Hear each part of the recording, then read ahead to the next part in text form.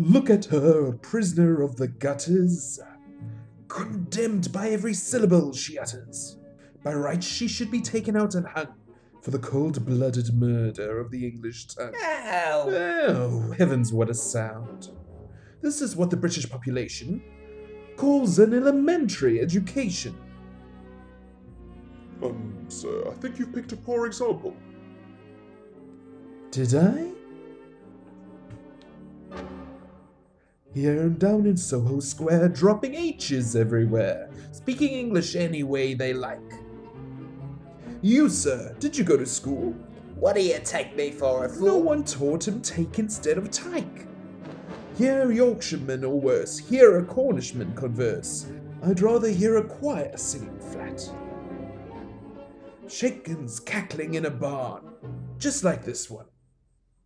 Go! Gone. Ask you, sir, what sort of word is that?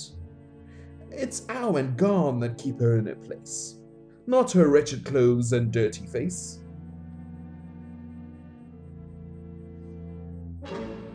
Why can't the English teach their children how to speak? This verbal class distinction by now should be antique. If you, sir, spoke as she does, instead of the way you do, why, you might be selling flowers too. I beg your pardon. Englishman's way of speaking absolutely classifies him. The moment he talks, he makes some other Englishmen despise him. One common language I'm afraid we'll never get.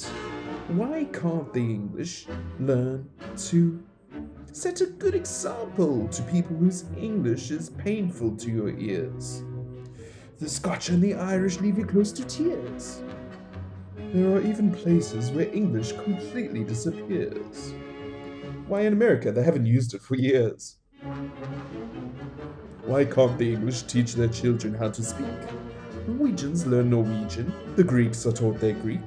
In France, every Frenchman knows his language from A to Z. The French don't really care what they do, actually, as long as they pronounce it properly. Arabians learn Arabian with the speed of summer lightning. Hebrews learn it backwards, which is absolutely frightening. Use proper English, you're regarded as a freak. Why can't the English